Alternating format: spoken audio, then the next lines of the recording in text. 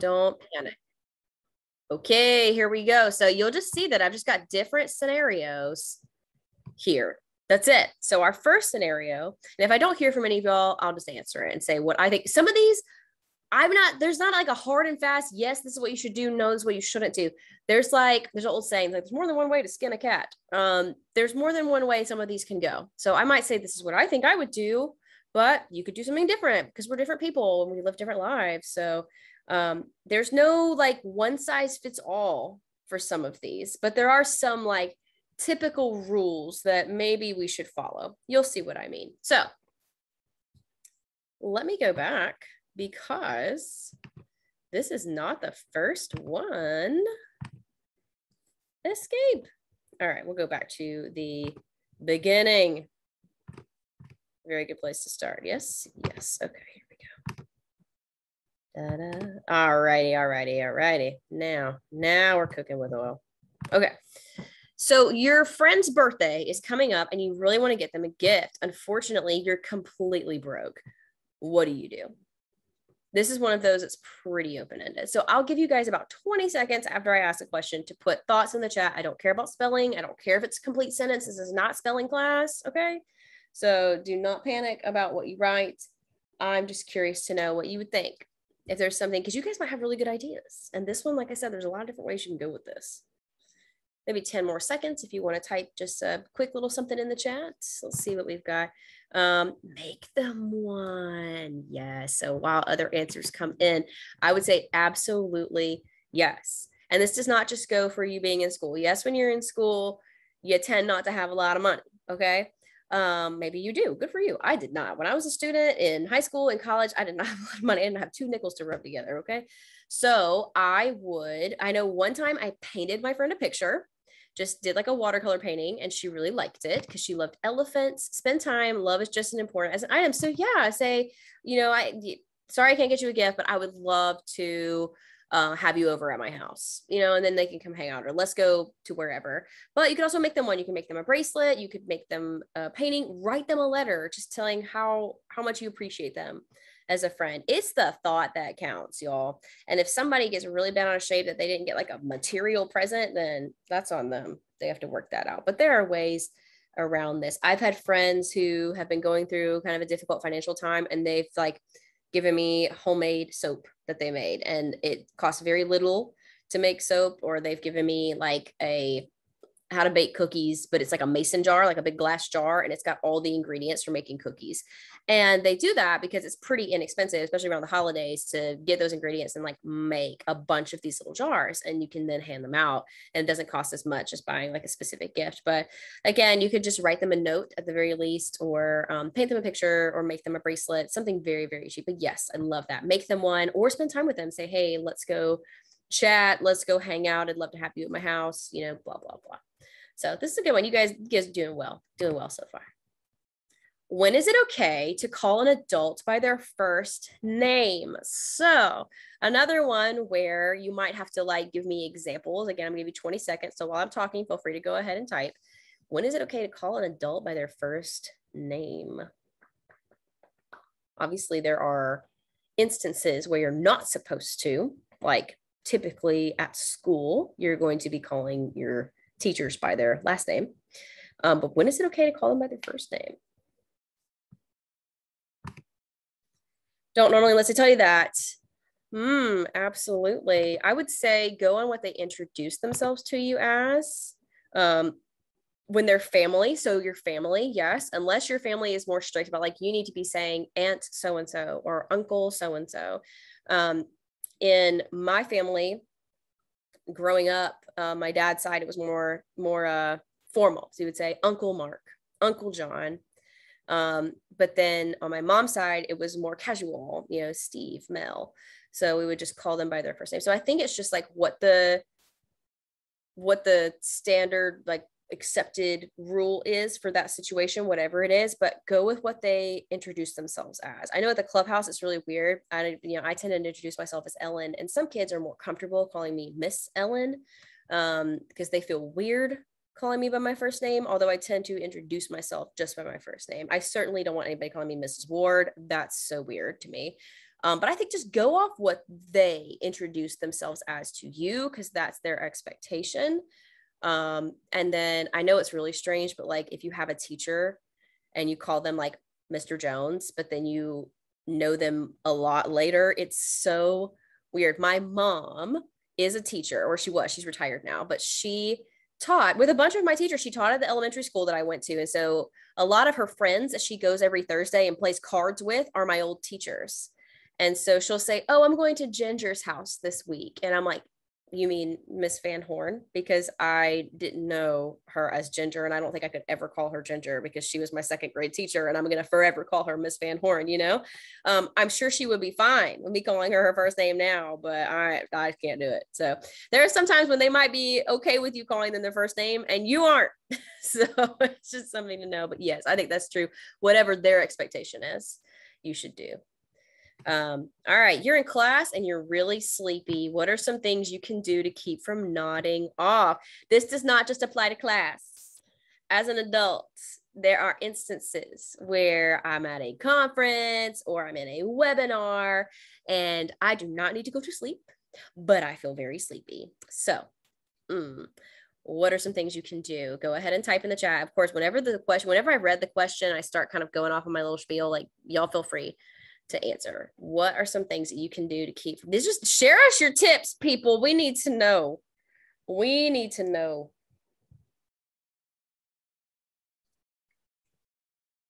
Share us your tips.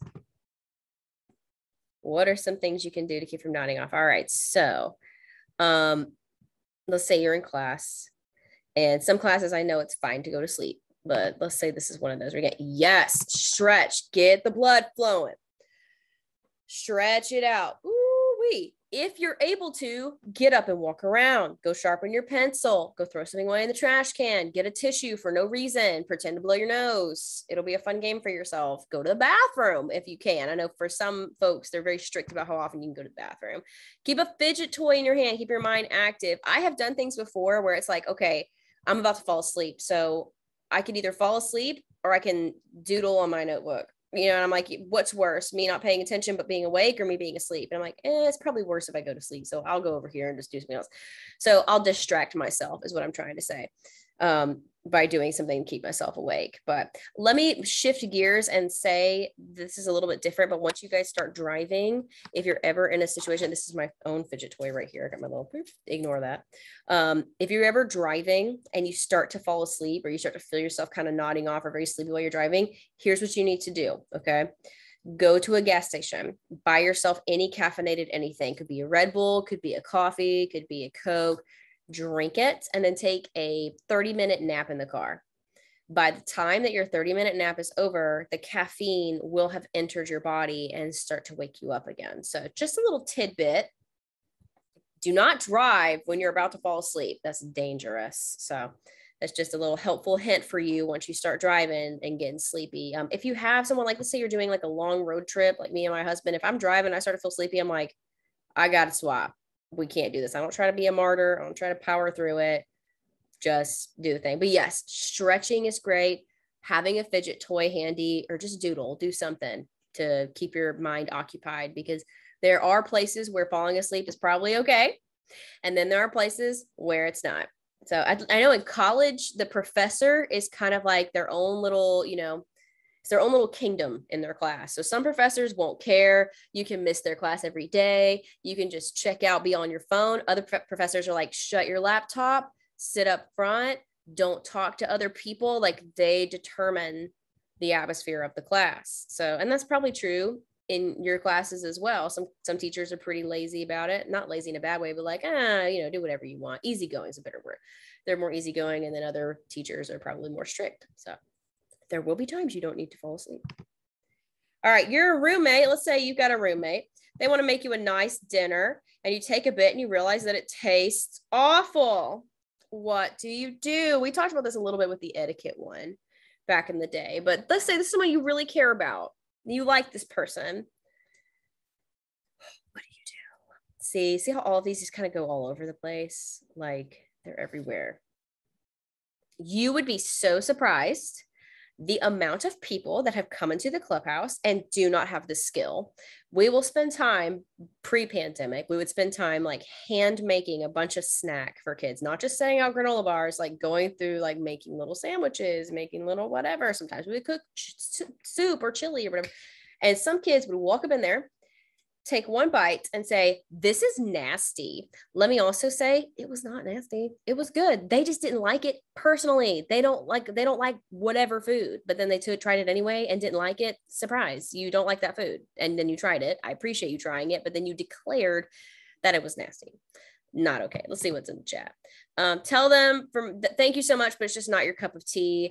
So yeah, I would do exactly that. You could push through at least a decent amount, and so they appreciate you trying for them. Yes. So I would say trying some of it, unless it's just absolutely repulsive. And then you can always be like, oh, I'm just not that hungry. Thank you so much. It's, or just saying, I don't care for it. Actually, this is not really my favorite, but I can tell you put a lot of effort into it. I so appreciate it. When I went to a cotillion is what they call it, where you learn manners and you learn various like old school dances or whatever. It was fun. It was weird, but they were always like, if you don't like the food that you're served, you need to take a couple bites and then cut it into bits, like mess it all up and make it look like it's been, moved around a lot. And then it won't look like you haven't eaten very much. So let's say it's a piece of chicken. You would just cut the chicken into little tiny bites. And then people won't be able to tell there's only a little bit missing because it's going to be all kind of everywhere. So just a little trick for you too. But yes, I love y'all's answers. They're both fabulous. Exactly what you're supposed to do. Okay. You receive a wedding let's try that again. You receive a wedding invitation in the mail. You notice the date and you realize that you are not able to go. What do you do? What is the typical protocol here? Let me tell you, the option of just not showing up, don't do that. What's the typical thing that you're supposed to do? You get a wedding invitation and you can't go. There is like a process here. Respond and let them know you can't attend. Absolutely. So what comes, and thank them, what comes with your invitation will normally be an RSVP card. Something like, I'm sorry, I unfortunately can't attend. Absolutely. So usually there's a card that comes with it. It's like a response RSVP card. And they make it very easy for you. When you get married, you have to I got married, okay, like 2012. And we had all these RSVP cards inside the invitation where people could see the invitation and then take out a little letter inside the big invitation that's like, yes, I can come, and this is how many people are coming, and or no, I can't come, I regret that I won't be able to come. And so you can just, people could take that out, check one or the other, put it in a pre-stamped envelope that was also in there, and then mail it. So, and that is a lot, because then you're stuffing the little RSVP card with the envelope, and you're stuffing the invitation and all of that inside a bigger envelope. Oh my gosh. And it's a lot. Now, why would it be important to let somebody know you can't come to their wedding? Tell me in the chat. Why do you think that would be important? And yes, I love these responses. Saying something like, I'm sorry, I can't, unfortunately I'm able to attend. That's a beautiful thing that you can say. Responding, letting them know, thanking them for inviting you. So yeah. Anybody know why it would be important to let them know if you can come or not? I'll give it like 10 more seconds and then we'll move along. You guys have got this pretty good though. I haven't stumped you yet. I'm hopefully going to stump you. So the reason why you might want to let somebody know that you can't come is because putting on a wedding or a reception specifically is very expensive. And a lot of the places that you go to have your wedding want a number of guests because they're going to be providing the food. So let's say you're getting married, you're going to get married at this beautiful vineyard here in Dahlonega in a barn, and the vineyard is going to provide the food. Okay. And they say it's $20 per person. How many people are you going to have? You have to let us know 2 weeks before your wedding exactly how many people are going to come. Okay, well, that's very hard. And that's where those cards come in, because then well, I've had 50 people say yes, and I've had 70 people say no, which is actually pretty correct. Well, no, it's actually a little less to say no. But anyway, that way you don't go, well, I've only gotten 10 cards back. I have no idea how many people are coming. In that case, you're probably going to make a guess way bigger than what you actually need, because you don't want to run out of food. So you're gonna say, well, I guess I'll have 100 people there. But then what happens if only 60 people show up? You have a bunch of wasted food that you've already paid for. So it helps them out. I will say this too. I actually had to do this recently. I had a wedding that I had to go to, and it was a close friend, a very close friend. The RSVP card was not going to cut it. I actually called her myself and told her over the phone that I wasn't gonna be able to go to her wedding. And so that might be something you need to do. If you're very close to the person, you might need to reach out in a more meaningful way than just the card and saying, sorry, can't go, being like, and I told her basically the same things you guys said. I'm so sorry, I'm not able to go to your wedding, blah, blah, blah. So all of that to say, yes, you did well. When should a hug be used as a greeting? When do you hug adults? This is one of those that there's not a hard and fast rule. So maybe I just want to hear your personal thoughts on this. When should a hug be used as a greeting for anybody? And when do you hug adults? Okay, when you know the person well enough, yes. So if you have a very close relationship with the adult, if they're family, if that's something you guys have done and have typically done for a very long time. Also, I think for some folks, I will front hug if I know you really well, be like, oh my gosh, yes. Some people, friends, acquaintances, I might side hug. And other people, I'm gonna be like, hey, what's up? High five. Close family, friends, if you're comfy with that kind of contact too. So other people are like, I don't want to be hugged. So thankfully, that's one. There needs to be mutual consent. Absolutely. Pandemic has kind of helped with that a little bit, because I will have folks come up who'll be like, hey, and I'll just be like, hey, and I'll stick my elbow out and I'm like, give me an elbow bump. Also because it provides a barrier between me and the other person. So it's like, what's up? And it, communicates what kind of contact I'm accepting. It also provides a little space between me and that person. Because there's some folks who are not huggers. They're like, I don't want to hug, even if we've known each other from day one. I don't want to hug. And that is 100% fine. But if somebody hugs or tries to go in for a hug, be like, hey, what's up? Or hey, fist bump. And you can kind of put a little space between you and that person.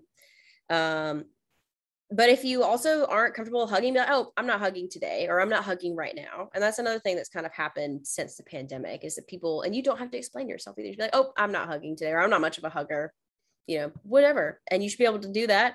And someone should respect that. And if they don't, that's a problem. Most folks are going to hear that and be like, oh, my bad. Cool. Good to see you. All right. Ooh, interesting. Okay. You're going to a wedding. It's in the evening at a local venue. The invitation says cocktail attire. What do you wear? The invitation says cocktail attire. Now, there's not a set aside thing. It might be a better question for me to ask you to answer, what should you not wear to this event? Maybe that's better to ask. What should you not wear to this event? Going to a wedding. You guys, weddings are going to happen in your life. You're going to go to them, whether you decide to get married or not. That's just a thing that people go to. I think weddings are really fun. I like to go to weddings. But there are these unspoken rules about what people should wear, what you should do if you get an invitation, what kind of gift you should give.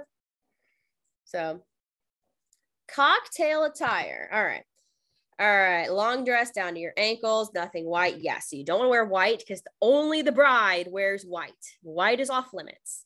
You also don't want to try to overdress and upstage the bride. So don't come in like you come in on a red carpet, okay? Your job is not to steal the show. You can look nice and put together, but don't wear anything ridiculous. Don't wear a giant hat on your head with all the glitter and the whatever. Just keep it tasteful. Tasteful is good. Cocktail attire would be You could probably wear like a knee length dress, but it have to be really, really nice. No ripped jeans, no sweatshirts, absolutely not. No flip flops, no t-shirts, none of that. You need to wear something nice. If you're not a dress person, dress pants, romper to the floor. You would not, especially since it's in the evening, because the time of day matters. If someone were to say like cocktail attire and it was in the afternoon and it was an outside wedding, I would say you could do a knee length dress. That's just me though. But for this event, for me, I'd probably wear a long dress. It could be like a more casual, like maxi dress, or you could wear something. They would say formal attire if they wanted you to wear like a ball gown. Rare do people put on that kind of wedding though. Most of the time it's gonna be like, I'm having my wedding outside in, at 4 o'clock and we're going to eat dinner in the barn after. Okay, then knee length dress is fine. Or again, but you're probably not going to see jeans at those unless they said casual attire. Then you could wear something more casual. Even casual attire at a wedding, I would probably do dark jeans, like a nice shirt, just because I would be so wigged out to wear something like a sweatshirt there. The little maxim I like to do is like, it's always better to overdress than underdress. So just kind of keep that in mind. It's always served me well. You will not really regret overdressing. You will regret underdressing. Two of your friends are mad at each other and they've both come to you for advice. How do you handle it? This one's tricky. This one's tricky. And it happens a lot, unfortunately. You find yourself in the middle of things. I'll give you guys a couple of seconds. If you have any tips, if it's happened to you before, please feel free to drop that in. But what should you do in this kind of situation? What's worked for you in the past? Listen to both sides. Try to remain impartial. So yes, so listen to both sides. Try not to take a side.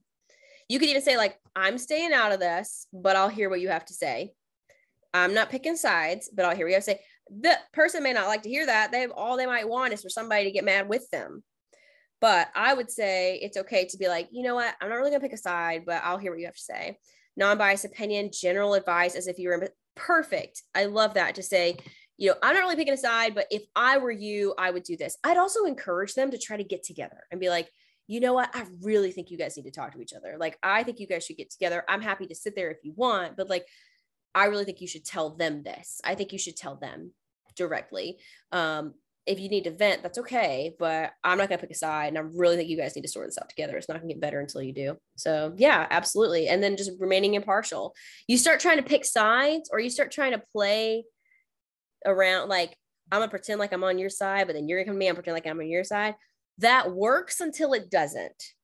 And then when they find out that you've been like talking out of both sides of your mouth, then they're like, oh, well, I don't want to be friends with you anymore. So to preserve integrity and friendships, you should probably just be like, you know what? I don't really want to get into it. I think you should talk to her. I think, or him, whoever. But I'll let you know what I think. For my opinion, you should do blah, blah, blah. I've had to do this because my best friend and my husband are coworkers. I love them both so much. Rarely do they ever get in a little issue, but sometimes it happens. And I am like, guess what? I'm not in the middle of your thing. I don't work for y'all. I'm over here. I love you, husband. I love you, best friend. Y'all need to figure it out. And I'll hear, and I try to listen like a judge would. Like, let me just hear the facts. Let me see what you've got. Okay, I really think that this was not okay. Maybe that was not okay, but y'all need to tell each other that. And I'm not picking sides. So I'm in this situation, not a lot, but I have been with two very important people in my life. All right, here we go. We're going to lots of weddings today. I didn't realize how many of these were wedding related. You're going to a wedding. It's outdoors in the afternoon, and the invitation says nothing about the dress code. What do you wear? We just talked about this. So tell me, what is expected to be worn? And again, if you're not a dress person, it's fine. Just think about what a person might receive, and what they might need to wear. Outside in the afternoon, the invitation says nothing about a dress code. What should you wear? 10 more seconds, then we're gonna move on. Knee-length dress, nothing too casual, but nice. No flip-flops. Correct. Sandals, fine. Sandals, good. Absolutely. Knee-length dress. Yes. Now you gotta also pay attention to the weather. If it's gonna be cold, bring a sweater, bring a scarf, wear a long sleeve dress. Doesn't matter. Wear a jacket on top. Absolutely. Absolutely. Casual dresses, knee length. Don't show up in a ball gown. Do not. First of all, if it's outside, it's gonna ruin your dress. Second of all, not necessary. A gentleman in this situation would wear maybe khakis and a dress shirt. If it's hot, maybe a short sleeve dress shirt or a long sleeve dress shirt. If it was a nice wedding, he would need to wear a suit. So not khaki pants, he would need to wear dress pants and a dress jacket, which he could then remove for the reception, but you're supposed to wear your coat during the wedding itself. And if you go to a funeral and you are a man, you need to wear a suit the entire time. They get very hot. I'm glad I don't wear suits. I'm not in the business of wearing a suit. It's not for me. All right. Did you just draw on my screen? Let me just disable that. Thanks. Hey, what's up? Pause 1 moment. Never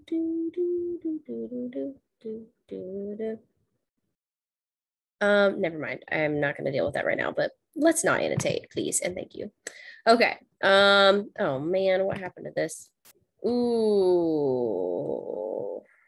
Okay. It's your birthday party and you're opening gifts. You open a particular gift and it's a really terrible gift. How many of the people has this happened to? Me? Or you've already got the exact thing. What do you say and what do you do with it afterwards? All right. So just envision whatever gift, like this person really just got you something bad. You do not like it. You're like, oh. Have y'all seen that Vine? An avocado. Thanks. That's all I can think about. What do you do? Say thank you and then return it later if you can or if you must. Absolutely. Absolutely. Say thanks so much and then just set it to the side. You won't have to say anymore. Oh, thanks. So-and-so.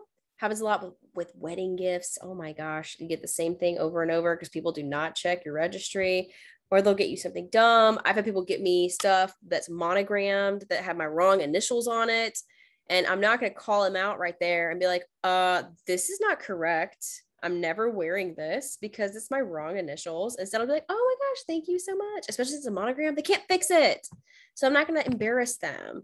At Kind, say thank you. And then you can personalize the item if possible. Yeah, you can fix it. You could see if you can give it away.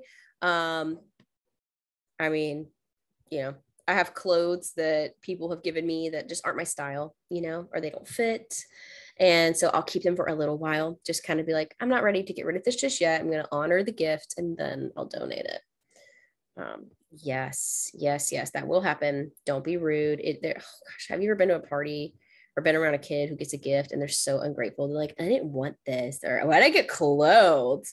I've seen people before, I kid you not, someone who will receive a birthday card, open immediately, take the money out, and then just toss the card to the side. I know that the best part of getting cards is to get the money inside. Okay, I admit, yes. But at least read the card.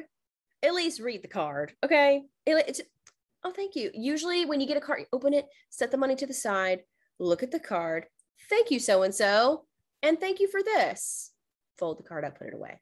It is so rude, and I saw somebody do it where they literally open the card, dump the money out, and just put the card to the side. I'm like, rude. That person probably spent some time picking that card out for you. Maybe what they're saying it is meaningful. Maybe they wrote a personalized note in there. Do not be rude. Read the card. Look at the money later. Just, So anyway, but yes, just another thought. Okay, what do you say when you lose a game? What do you say? What do you do? You lose a game. Maybe it's like something real competitive. Y'all, I've seen this in the clubhouse 100 times. 100 times we'll play games. Good game. Yes. Good game. Thanks for playing with me. Let's do it again sometime. Easy peasy. Even if you're upset, be decent. Be decent. Okay. I'm working on this with my 4-year-old right now because he gets really bent out of shape when he loses stuff. And we're like, guess what? You don't win everything. Nobody bats 1,000. Okay. Like, you're not going to win all of them. It's not possible. And it's okay. I want him to know I think 2 opponents. Good job. Hope we can play again soon. Yes, absolutely. Absolutely. Let's do it again sometime. You really got me that time. Man, that was great. This and this. And if they are going to gloat and be full of themselves, that's on them. But you get to be the bigger person by saying, good game. Thanks for playing with me. And then walk away if you don't want to spend time with them. But otherwise, it's just a game. It's just a game. Games are meant for fun. I have seen kids at the clubhouse when we've played a game. We play a lot of games at the clubhouse, a lot of games. There's some people who will get so riled up. And then at the end, when they lose, they will pitch it. I've seen people cry before. Y'all, we're playing games like Capture the Flag. This is not like we're playing the Olympics here. Like, and nobody's winning anything. Like, it's just a game. But people have lost their minds. I've had people say, like, I'm never coming back here again. I can't believe this. And I've had to talk them down and be like, what is going on? And then they're like, I just did it. And it's like, okay. Or I've had people say immediately, you cheated. That's the only way you won because you cheated. You're a cheater. I'm like, no, you just lost. And it's okay. It's okay to lose. Nobody wins everything all the time. All right. My husband is a huge Atlanta Falcons fan. He loves Atlanta Falcons football. Okay. Loves it. They have been terrible for years. They went to the Super Bowl, blew it, by the way. It was an embarrassing game. They were winning and then they lost. It was terrible. And basically ever since then, they've been garbage. But he loves them. And so that doesn't mean that he's not accusing every single team of cheating. The Falcons are just having a hard time. So it's okay. You just got to deal with it. That's part of being a good sport. It's being like, you know what? It's just not our season again. And it's okay. It'll be our season sometime. I saw this the other day. Like, I love baseball. That's actually our family. You know, we watch a lot of baseball. Freddie Freeman is one of the best players that have been on the Atlanta Braves ever. If you don't know Freddie Freeman, he is our best player, period. He can hit the ball. And they will do like scores of how well baseball players hit.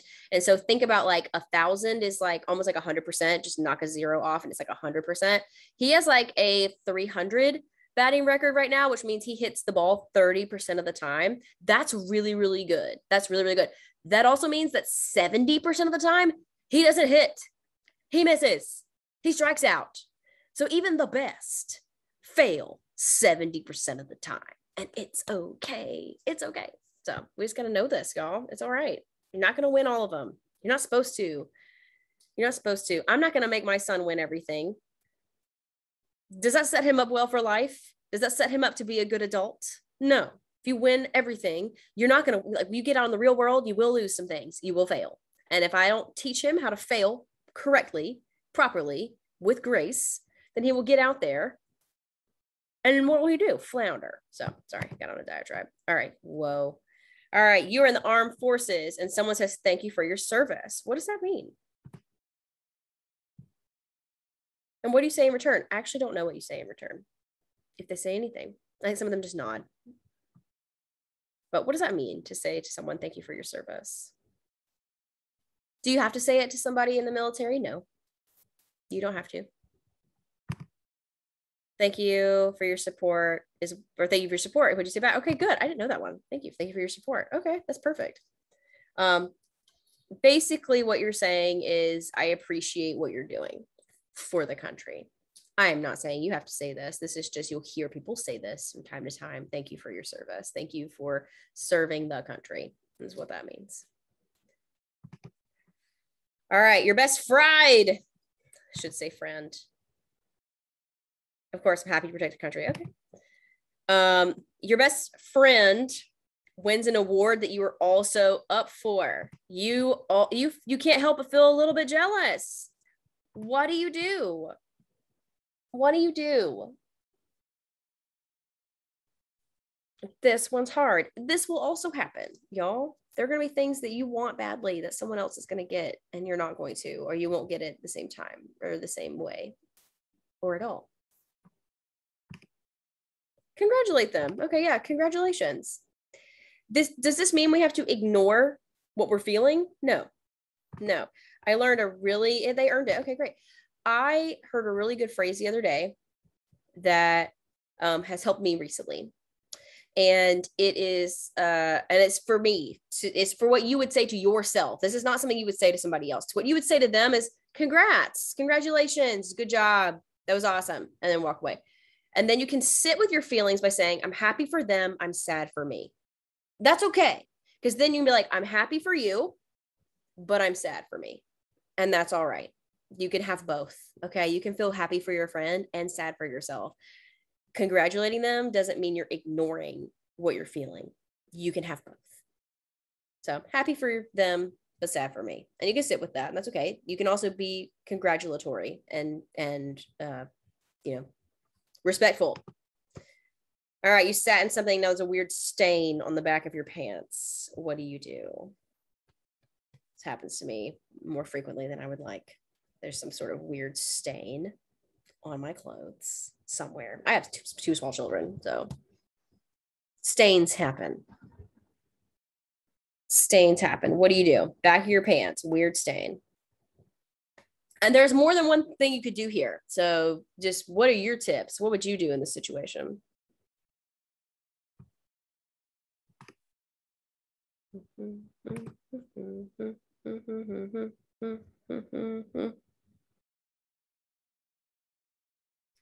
Okay, so if you have some sort of jacket or something, you can always tie it around your waist. All right, let's see what we got here. Jacket around your hips. Yes, jacket. So you're able to change. Absolutely. I love it. Let me also say that just if you're like at school, get some hot water and a paper towel and see if you can get the stain out, whatever it is. If you are near like dish soap, like the blue liquid Dawn soap, a drop with like a cloth or something will help get it out too. You could also just own it. That's the other thing is if it, just walk around, do your life. And if people see it, be like, hey, you got a huge stain, be like, yep, I know it. Yep, got it. Roger that. Yep. Forgot to pack my extra pants today. Lean into it. Just own it. Okay. But if you have clothes you can change into, feel free, go for it. If you're able to wear a jacket around it. And then try to get it off in the bathroom. And if you can't, just own it. Yep, got some stuff on my pants today. That kind of day, huh? Yeah, just lean in. I do that a lot. Like, that's kind of how I pull the rug out from people who will try to say things that might seem a little condescending or a little mean. I'll tend to like lean into it, steer into the skid. They'll be like, you guys are in your pants. I'm like, yeah, I do. That kind of day. Am I right? Hope it's not poop. Like, I mean, I honestly will just throw that out there. And then they're like, ha, and I kind of, take control back of the situation. Just my own personal thing. All right, we'll do like 2 more of these. And I know we're coming up on time. So y'all will be free to have the rest of your evening. You are at a restaurant with a friend and their family, and they offer to pay for your meal. What do you do? This is going to happen to you 7,000 times in your life. Okay. So it doesn't have to be a friend and a family. It's just like you're going to be in a situation where you go and you are hosted by somebody and your meal gets paid for. They offer to pay for your meal. What do you do? Gimme. I want to hear this one. I got lots of thoughts on this one because I have seen things go wrong with this. I have opinions on this one. Okay. Except if you want, say thank you. Offer to pay for the next one if you can. Absolutely. Yes. I tend not to just say, okay, like that's not my, if they're, let's say it's, my in-laws when they take us to dinner. Okay, so deny, but if they insist, you may accept or may have. Okay, yeah. So again, there's lots of different ways this can go.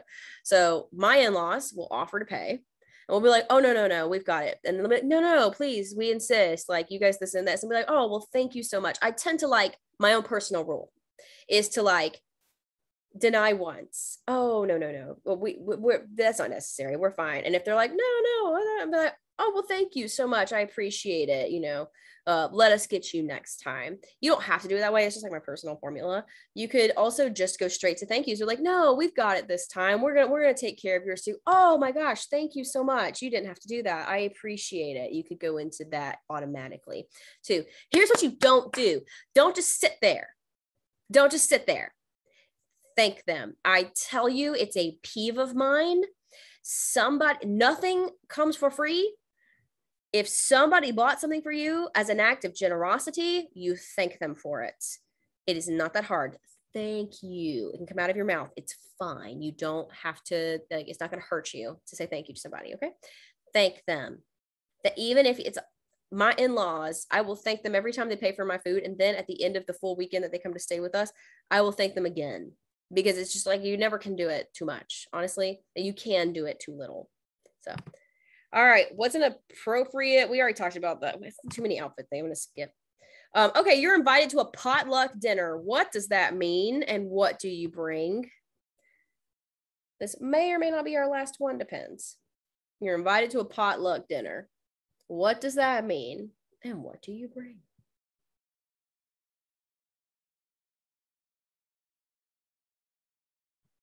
What is a potluck? That sounds like a pot of gold. Give y'all about 10 more seconds.